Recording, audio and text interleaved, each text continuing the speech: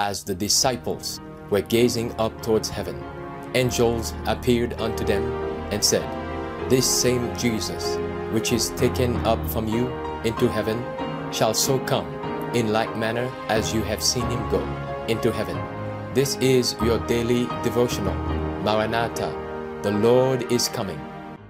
Maranatha, a daily devotional by Ellen G. White. Rewards and punishments. Then shall the king say unto them on his right hand, Come, ye blessed of my Father, inherit the kingdom prepared for you from the foundation of the world. Matthew 25, verse 34. The Saviour presents before us the scene of the Last Judgment, when the reward is given to those upon his right hand, and the sentence of condemnation to those upon his left hand.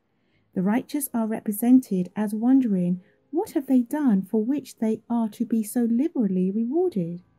They have had the abiding presence of Christ in their hearts.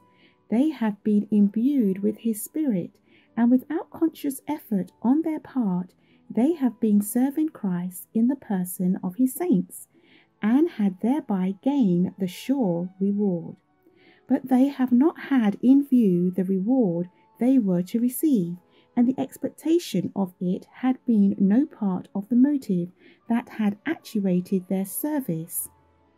What they did was done from love to Christ and to their fellow men.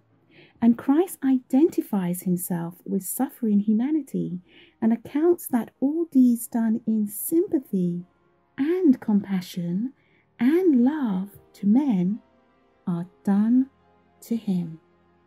In a subordinate sense, we should all have respect unto the recompense of the reward, but while we appreciate the promise of blessing, we should have perfect confidence in Jesus Christ, believing that he will do right and give us reward according as our work have been.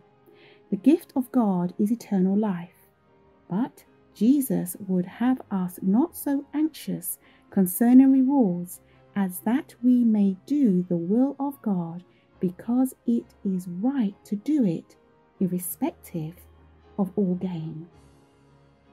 Those who will receive the most abundant reward will be those who have mingled with their activity and zeal gracious, tender pity for the poor, the orphans, the oppressed, and the afflicted. There are about us those who have a meek and lowly spirit, the Spirit of Christ, who do many little things to help those around them, and who think nothing of it. They will be astonished at last to find that Christ has noticed the kind words spoken to the disheartened, and taken account of the smallest gift given for the relief of the poor, that cost the giver some self-denial. The Lord measures the spirit and rewards accordingly, and the pure, humble, Christ-like spirit of love makes the offering precious in his sight.